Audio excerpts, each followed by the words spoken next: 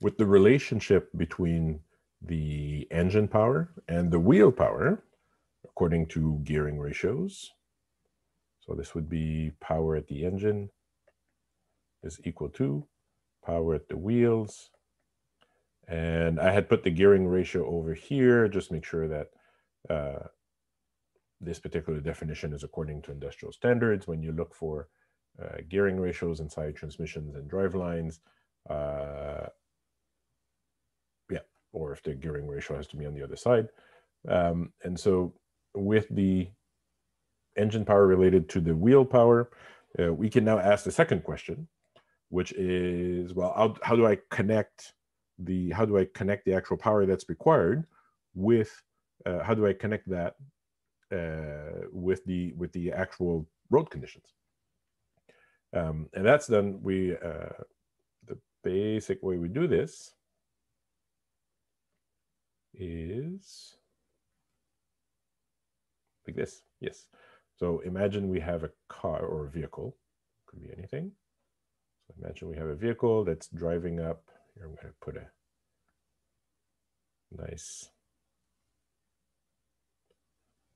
I'm going to put a nice like Ferrari-like thing. There we go. Okay. So imagine I have this nice, super futuristic vehicle, and its center of mass is somewhere over here, and it's driving up an incline at a certain angle alpha. Now the mass of the car is going to go straight down, and it's going to go towards the Earth.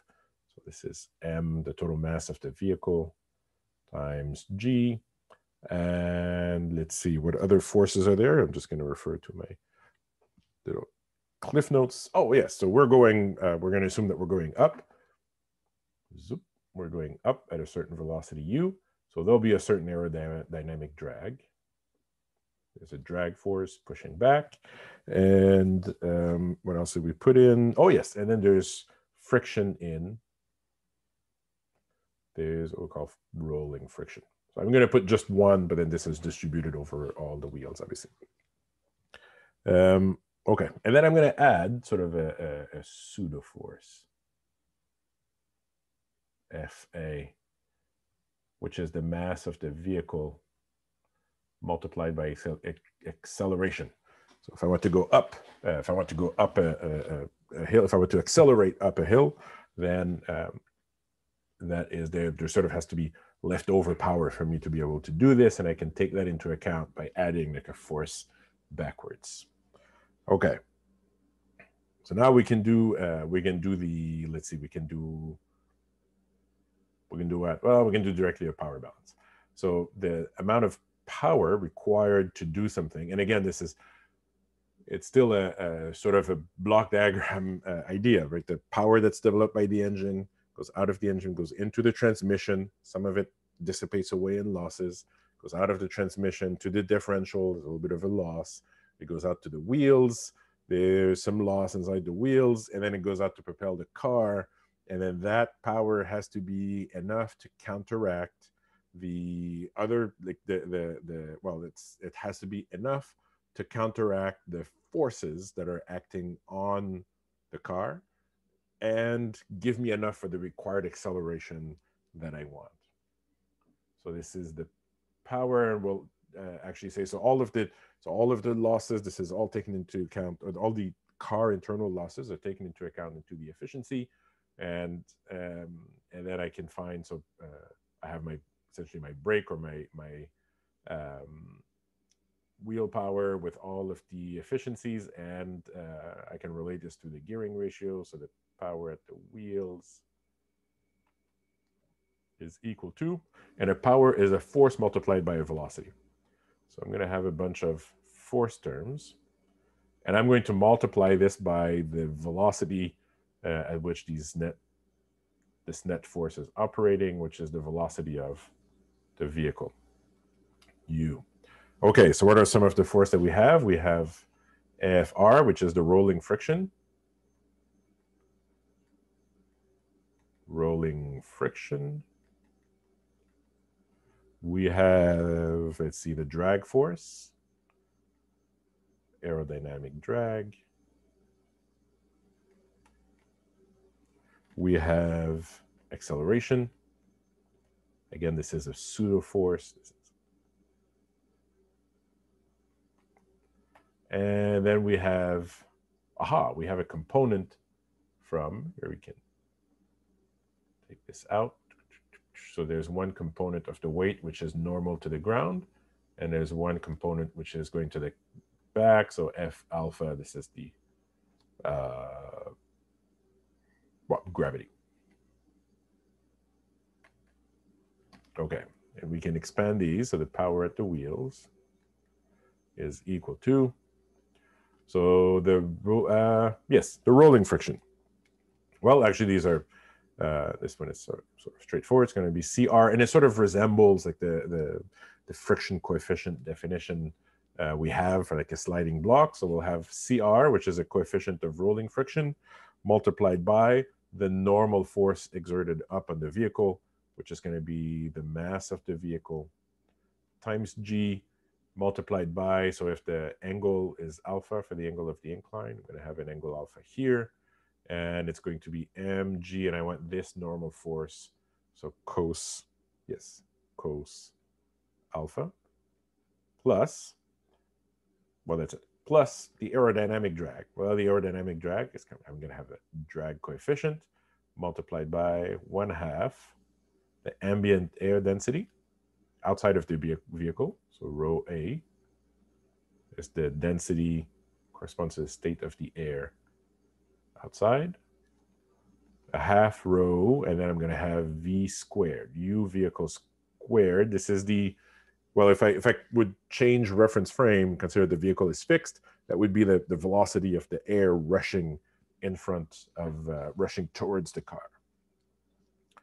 And that is the, we're missing one term, 1/2 rho V squared multiplied by the effective frontal area of the vehicle.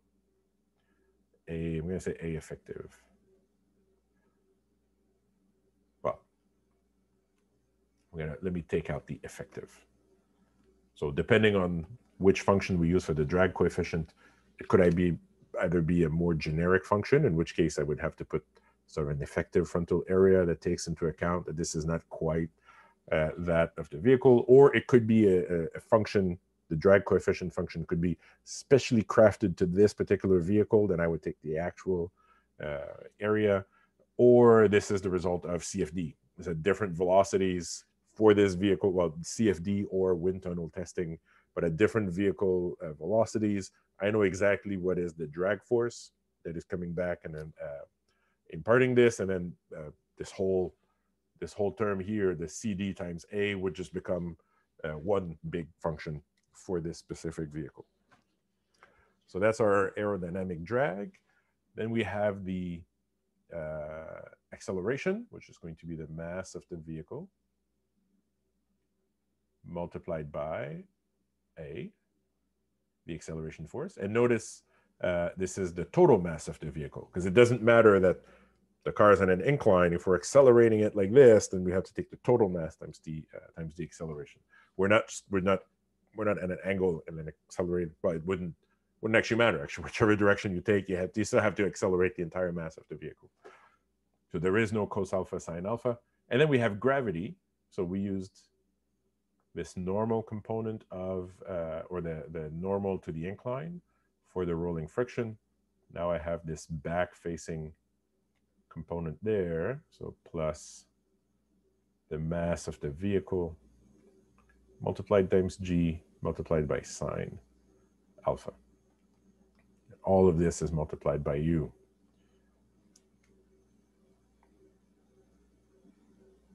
There we go. So some references you can use, for example, so this particular version is in Haywood. I used the second edition, though it should be in any edition. And it's way at the beginning, I think. So in the second edition, it's around page 76. This is described.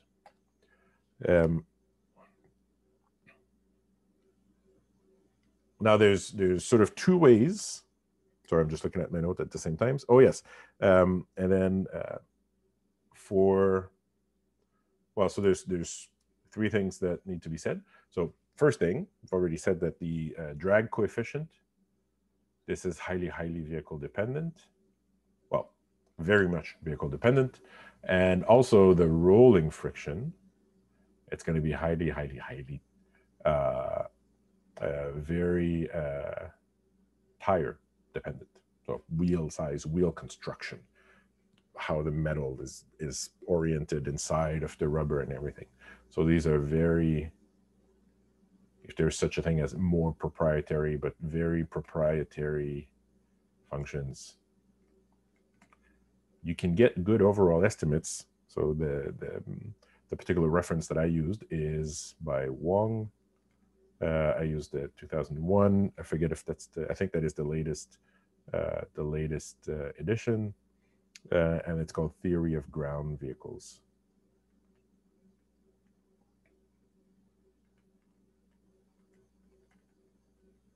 So you can look in there to give you approximations for rolling friction, aerodynamic drag. Okay, so that was thing number one. Thing number two is look at the scale of these things. So first of all, there's a velocity term inside the aerodynamic drag. This is why your parents tell you not to drive too fast. Because, well, look at this. So if you drive at a steady speed, if you're coasting, regardless which speed you're going at, so coasting is going at a constant velocity. So if you're going at a constant velocity, then A is equal to 0. A is equal to du dt is equal to 0 when coasting. Or I shouldn't say coasting, but when driving at a constant velocity.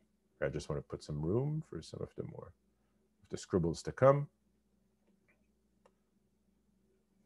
Because coasting might be unpowered. So A is equal to 0 when U is equal to a constant.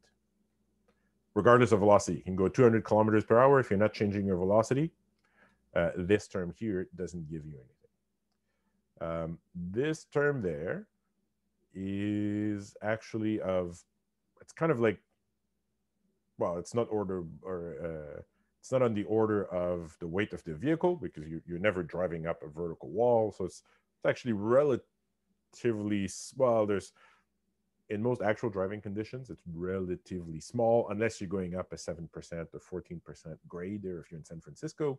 But these hills are sort of relatively few and far between. So this term is usually, well, I should say it's normally reasonable, but it's also, more importantly, it's independent of velocity.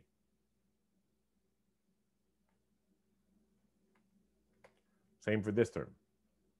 And actually, they're kind of the same size, right? Well, up to the constant CR. So this one is probably about 1,000 times.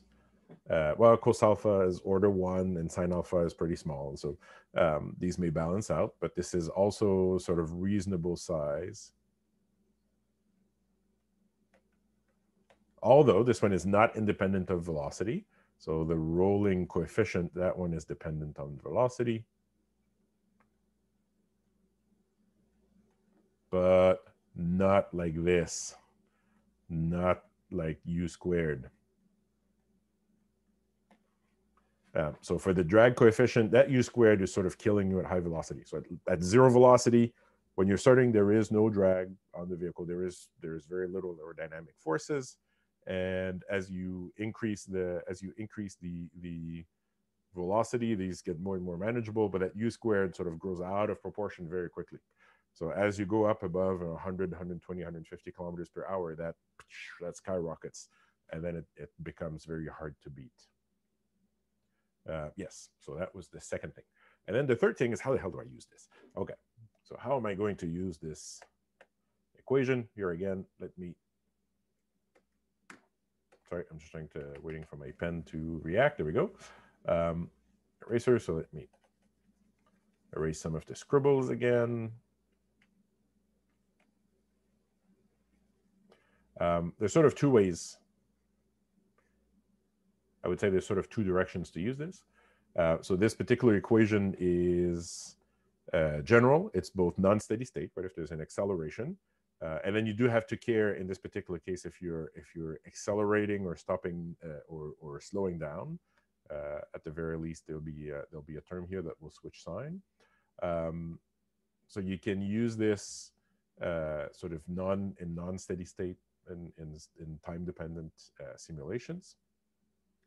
And in this particular case, it would be, you would probably want to, one way would probably be to turn it around, right? I would write it down as A is equal to du dt, the change in velocity, is equal to, this would be the power at the wheels divided by u, the velocity of the car,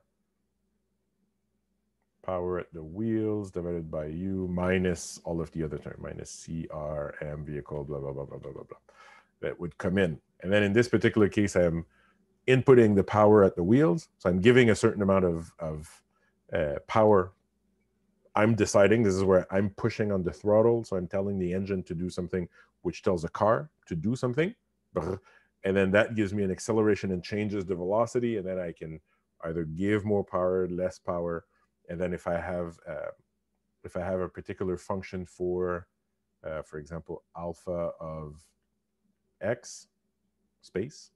So this would be, for example, if I go in x, this is the alpha. So this would be here is 0. That means I would be on flat land, and then I'm going up a hill, down, up like this, and then going up.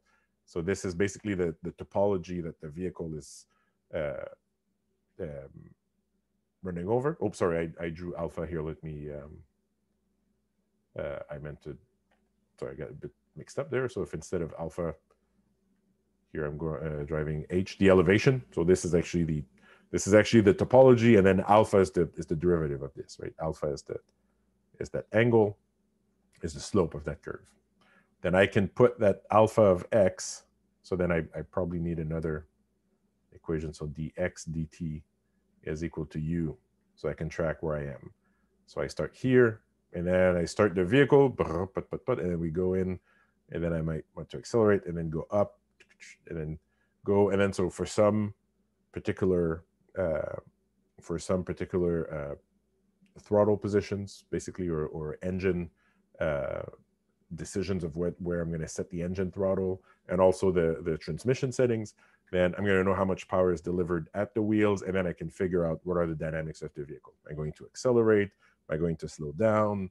And so on. So I might want to, like, for example, when we're going down here, I might want to add a term which is a braking force, because I might want to put the brakes and slow down, so that I don't go and fly off to the moon. Let's say this turns around like that. There you go.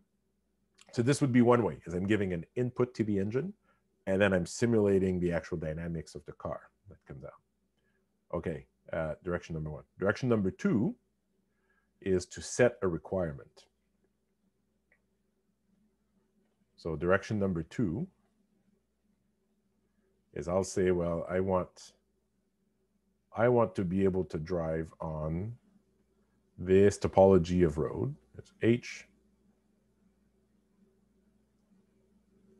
There you go. I'm going to make it up and say I want to drive on this topology of road with a given velocity profile, U. There you go. I have very high expectations. Like this. So I want, this is the variation of velocity as I'm driving over this topology. I can put these functions in, and then I can determine, well, what is the average power that I'm going to need? What is the maximum power I'm going to need?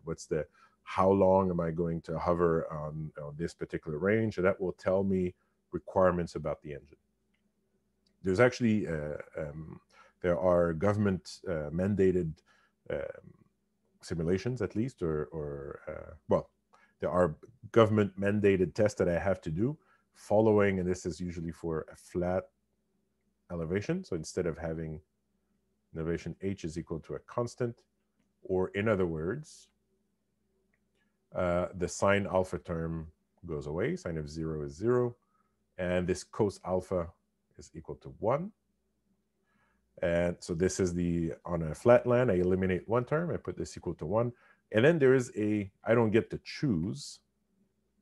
I don't get to choose my my velocity profile. This one is mandated, so the government says that you have to go, and it looks something like, there's a piece of this that simulates city driving, and then there's a piece that simulates highway driving. This, I'm making it up as we go along, but you can actually look it up, and I will put the resources on the course reserve. There are mandated velocity profiles. It's not in terms of space, it's actually in terms of time. So there's an actual function you have to follow, and then I have to go and test. Well, ultimately, I have to test the car and then report what the emissions are and also what the fuel efficiency of the vehicle is. And so it's good to design the vehicle against this as well.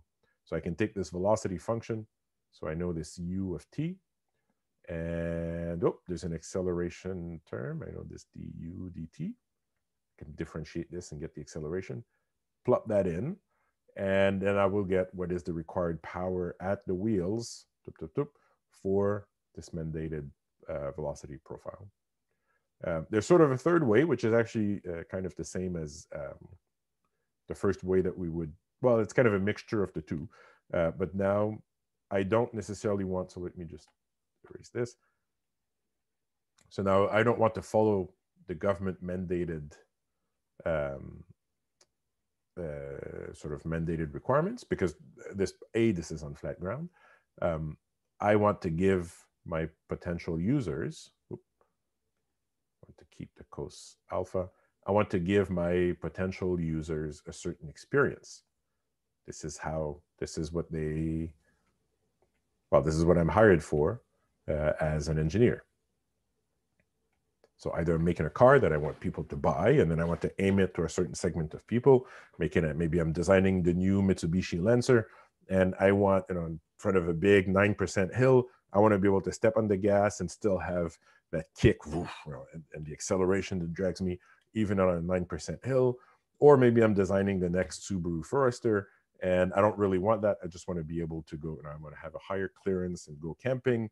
But on a big hill, I've got kids, and I'm dealing with the little munching poisson that the kids want to eat all the time, and I'm trying to get the car not as too dirty that I can never resell it. So if I'm on a 9% hill, I'm quite happy to go into the right-hand lane and just go put and go up this thing and not care. So I could express my requirements in terms of, for example, so for a hill of alpha equals, x, whatever my target is, I want to be able to go at u is equal to a certain target velocity. And that will give me, so I can put the sine alpha over here, my target velocity. If this is this is the maximum velocity I'd be able to tolerate on that hill, there will be no acceleration. This will be at steady state. Let's see, u, this will come in. I'm going to substitute cos alpha, and don't forget CR. It's very much a function of velocity. I'm going to put this in, and then I'll say, well, for a hill of a particular angle or a particular grade, if you want your maximum velocity to be x, then your power at the wheels has to be y.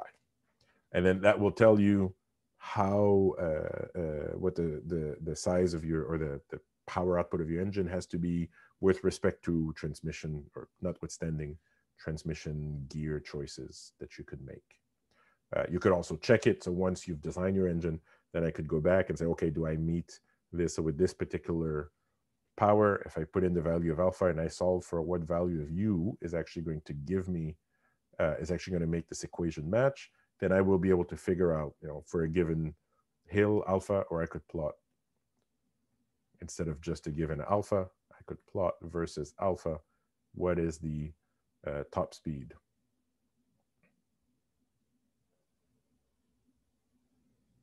Actually, it probably goes down. And then, so for a given alpha, what is the top speed that I could attain on a certain hill? And then I'll say, well, this is highway. On the freeway, I'll only be able to go up this kind of grade. On country road, because the velocities are usually lower, I'll be able to tolerate a grade this high, and so on. So there are different ways, but this is the basic relationship between excuse me, forces on your vehicle, the power of the engine as it transmits through to the power of the wheels, and its velocity.